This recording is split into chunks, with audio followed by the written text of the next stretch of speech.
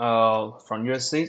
Today I'm going to talk about this paper, Understanding Lifecycle Management Complexity of Data Center Topologies.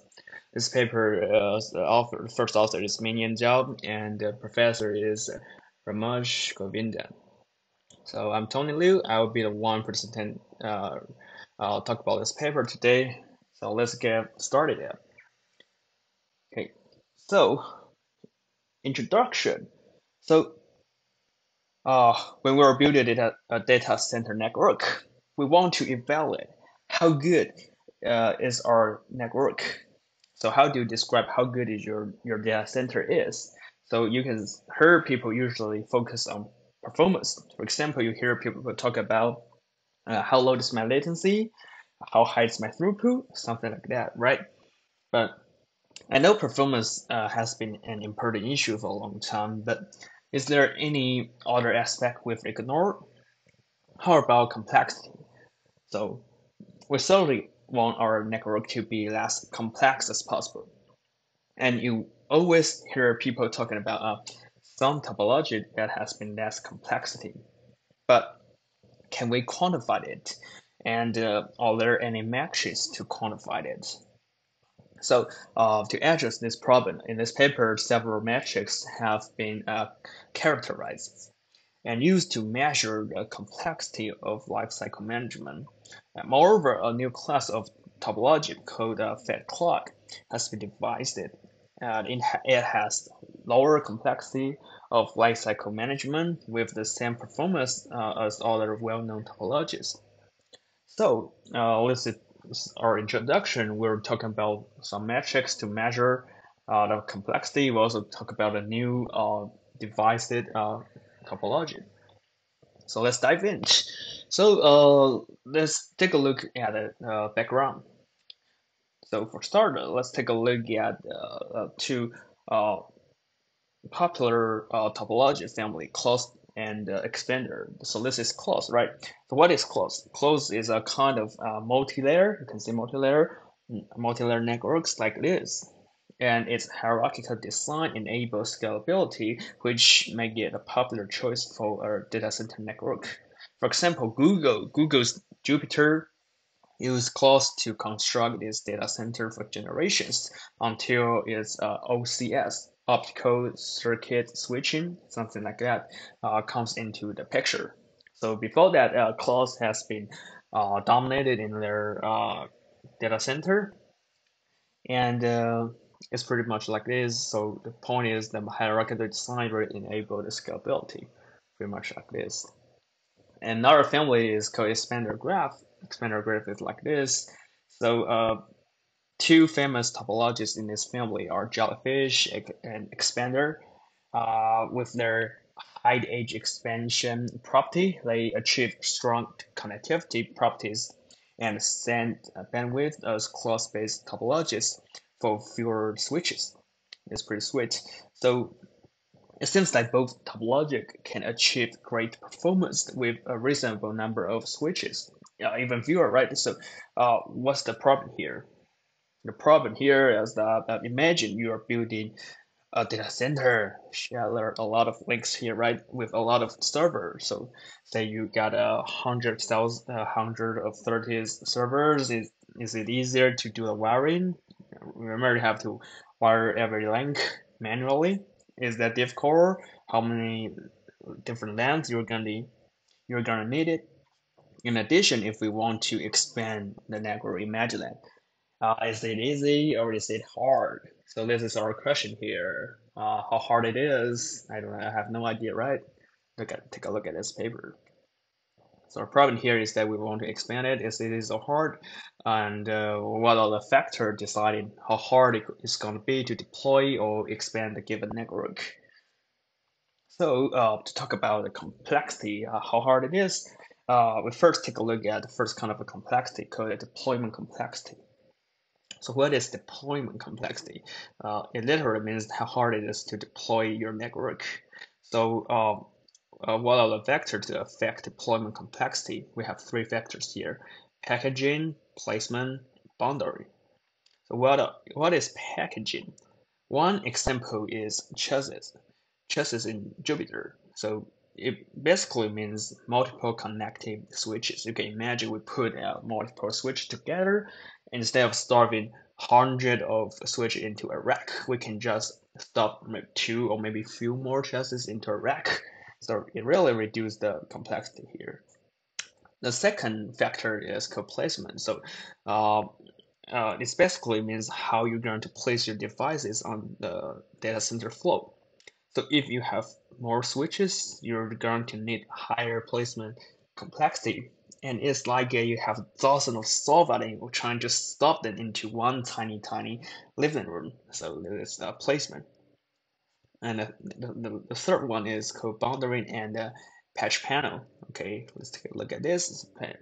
It's very crucial to reduce complexity. So imagine you have a network like this on the left hand side, right? And instead of connecting every link individually, which is a pain in the ass, why we bundle two links together, right? Take a look at this. We bundle it together and then we plug the bundled wire into a panel, this one, plug it into a panel and let a panel do the work.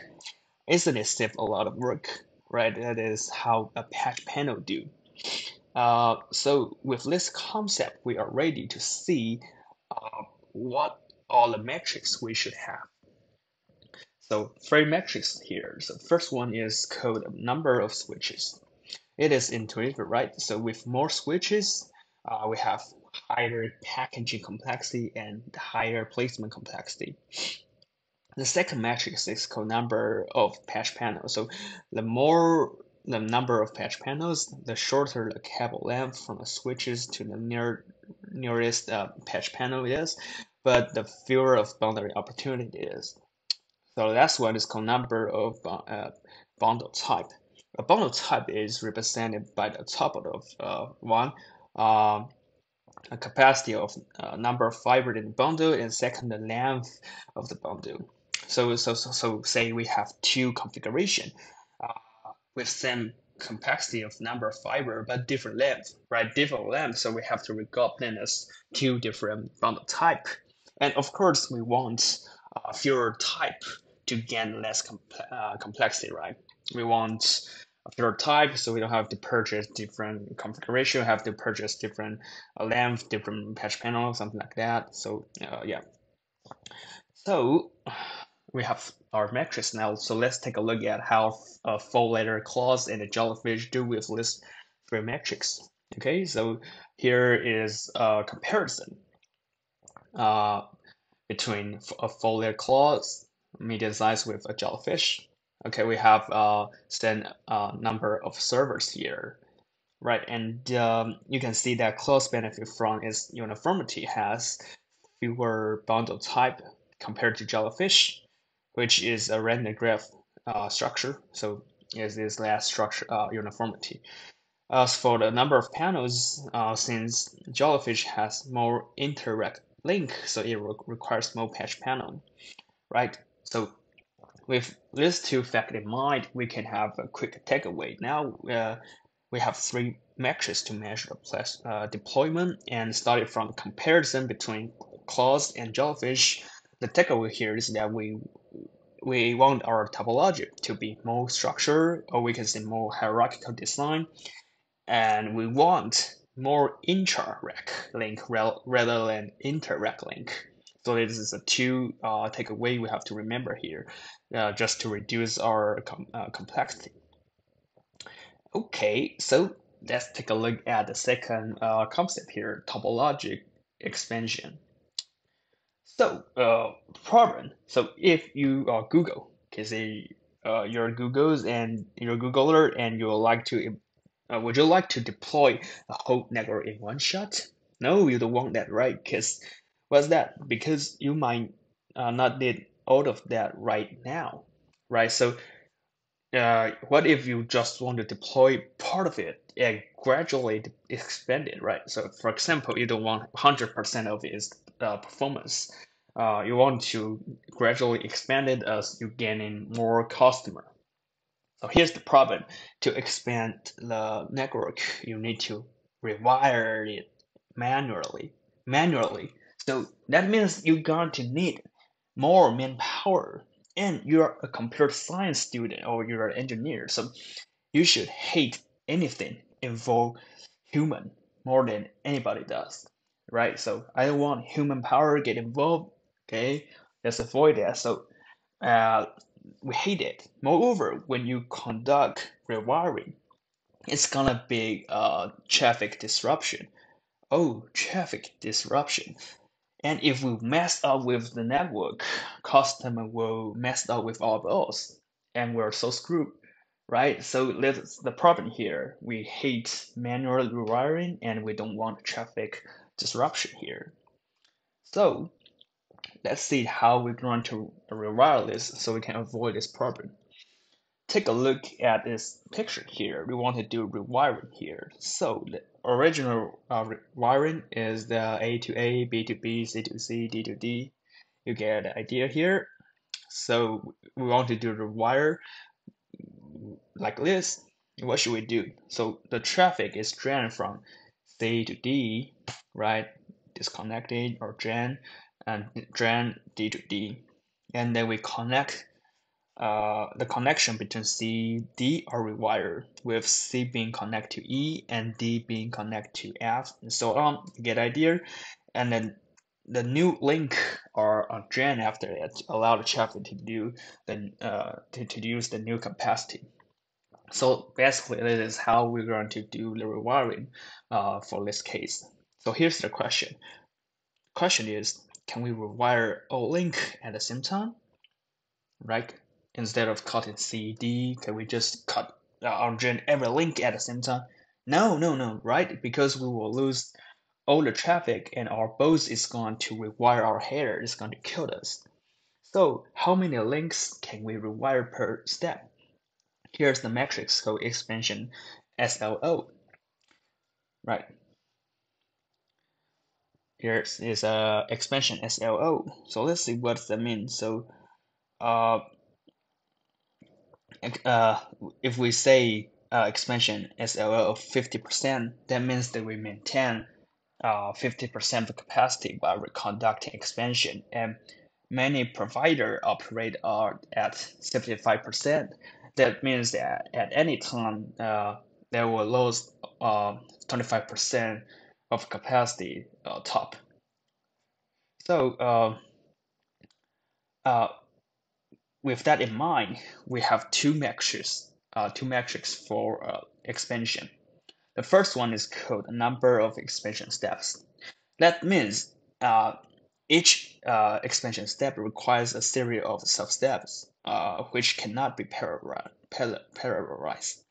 Therefore, the number of steps determine the total time of expansion. So we want it to be right to be small because we don't want to take so many steps to do the expansion, right? So this is the first matrix here. So the second one is called average number of rewired link in a patch panel rack per step. So we can do this parallelize. The time it is the time taken to rewire a single patch panel rack, and it will dominate the time taken for each expansion step, right? So with these two metrics, what would we know here? So we know that to gain a lower complexity, we obviously want low value in both metrics. We want low number of steps. We want low number of rewire link in a patch panel per step, right? So again, let's bring our claws and jellyfish to do a comparison so we can see how do they do with these two metrics. So this is claws and jellyfish. We can see that before it started, we have to know that the SLO we set it here to be 90%. That means at any time we have to guarantee that we lost 10% top, okay, at any moment during the expansion. So so you can see that okay, you can see the design on the left. Before we dive into it, we have to see that design on the left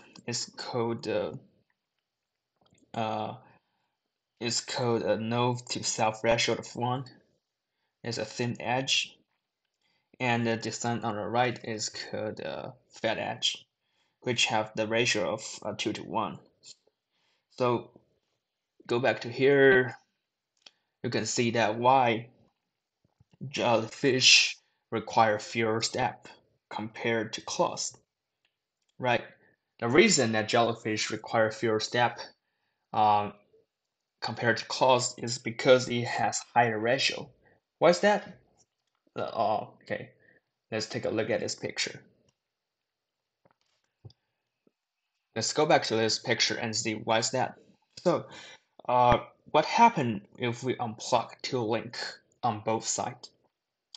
Okay, on left side, if we unplug two link here, we lost 50% of capacity. Oh, not this picture. Let's see this picture here. Sorry. So let's take a look at this picture and we will see why is that. So on the left hand side, if we unplug two link here, we lost 50% of capacity. How about we unplug two link from this? You can see we still have 100% of capacity. So now we know why higher node to self ratio, we have more redundant capacity and we can do more in one step. And under condition with this constraint of the send SLO, we only need fewer steps. Let's explain why jellyfish has a fewer step compared to claws, because it has more ratio. It has a fat edge design here. So the takeaway here is that closed topology requiring needs more expansion step and require many more step because they have lower node to self capacity ratio.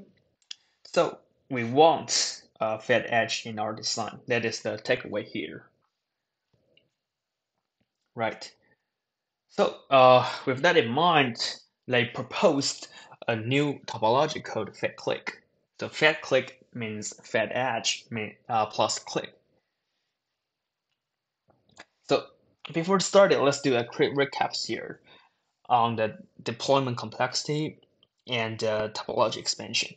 We want our design to be one, more structured and more hierarchical, right? And two, we want more intra-rack connection rather than inter-rack connection to reduce the deployment complexity. Moreover, we want fat edge in our design. So can we do this? Fat click has a three layer of hierarchy. First layer is individual subblock. Second is interconnected into a block, and then which in turn interconnect into a form of fat click, like this. Okay, hierarchical. Moreover, the interconnection used at every level is a click, like this, right? So this really increases the connectivity. So hierarchical check. Each level in hierarchy is designed to have fat edge, right? Fat edge. So it capture by constraint specified in their synthesize algorithm. So fat edge check. And the synthesize algorithm I mentioned before will also try to maximize the intra-rack connection while maintaining a fat edge constraint. So check on the intra-rack connection. Oh, we got everything here. So let's talk about on the synthesize algorithm here. So we mentioned the synthesizer algorithm. How does it work? The designer will have to specify two input parameters. N as the number of server, K as the chip radix. Algorithm takes this input and attempt to an instantiation for the sign variable that determine the fat click instant. Okay, six some constraint here. For example, what do we have? C1 here means that ensure the fat edge at sub block level, and for example, C2 PC PB bigger than S, this ensured the fed edge at a block level. So basically, this three constraint here ensure fed edge at every level here. So with this design, let's talk about what is the pros and cons about this topology. So what's so special about it? First, by packaging click connection into a subblock, it explodes fewer external ports and ideally port hiding. Second, by employment hierarchy and regular structure, it permits bundling and require fewer patch panel. Moreover, by ensuring the fed edge at each level of hierarchy enable fewer rewire links per patch panel and fewer expansion steps. So this is the upside here. Is there any downside?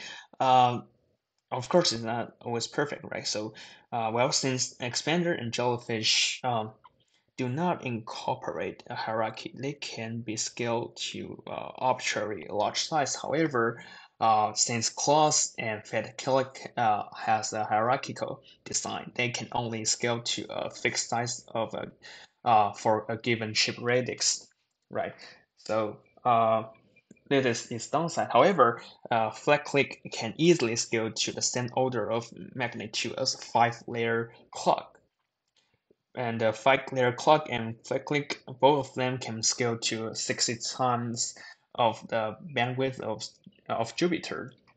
So 60 times of Jupyter, Google's data center, well, that should be more than enough, right? So this downside is not so bad. So we talk about pros and cons. Let's evaluate lifecycle complexity. So this is deployment complexity and expansion. Let's see how Factly do with these two metrics here. So the first kind is the deployment complexity.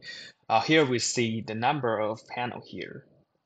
This this figure shows the different number of panel between different topology at different scale. So here, small, medium, large scales support a different number of servers. We have that in mind. So for example, small scale supports the same number of servers as a 3-layer clause does, and medium suppose 4-layer as much as many as 4-layer clause does, and the large to 5-layer clause. You get idea here, right? So and C, J, X, F represent a clause, jellyfish, expander, and fat-click respectively. And the y-axis is the number of patch panel, right? So you get idea here. So let's see how do we do here. So from this figure, we can see that at a small and medium scale, clause relies on patch panel mainly for connections between aggregation and spine block. Clause use fewest number of patch panel, and click used about 11% more patch panel. Jellyfish and expander use almost 44 to 50% more, right? So these two, we can see that click is not the best, but when it comes to large scale, click needs the fewest patch panel compared to the other topology at a large scale. Clause needs patch panel to connect between top of rack and aggregation blocks, but here, click carefully packaging strategy become more evident. So with package strategy, click needs fewest nearing like 25% fewer patch panel compared to clause. The majority of the patch panel used in click at all scale comes from interblock link, okay, which increase with scales. Alright, so let's take a look at the expansion complexity here. So this figure shows the number of steps, which is the y-axis, required to expand the topology to twice their existing or presenting size. So expansion ratio is 2 here. You can see the x-axis is the different SLO.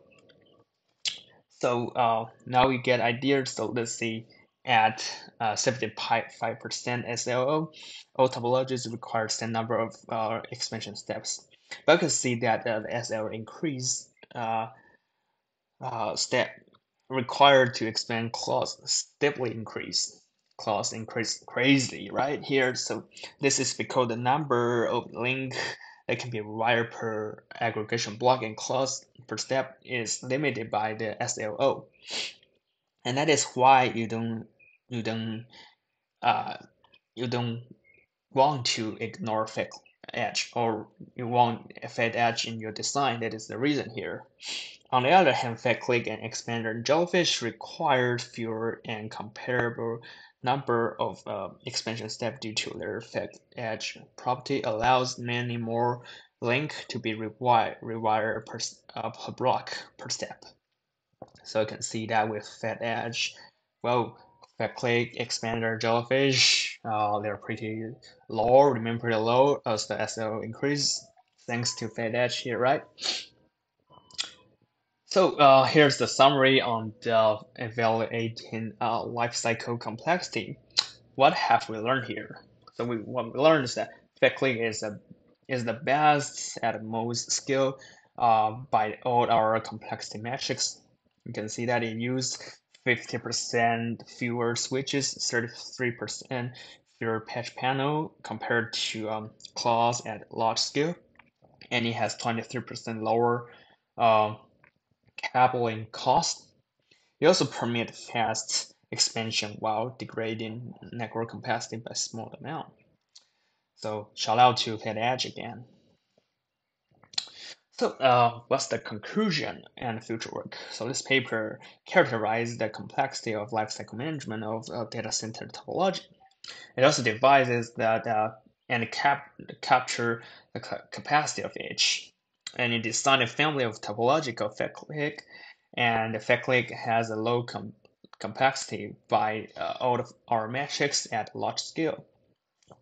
As the management complexity increased, the importance of design for manageability will increase in the coming year. So you can see as the data center grows, we want our network to be manageable, and we want the complexity to be able to be quantified. So in this paper, we have only considered topology with the oversubscription ratio of 1 to 1.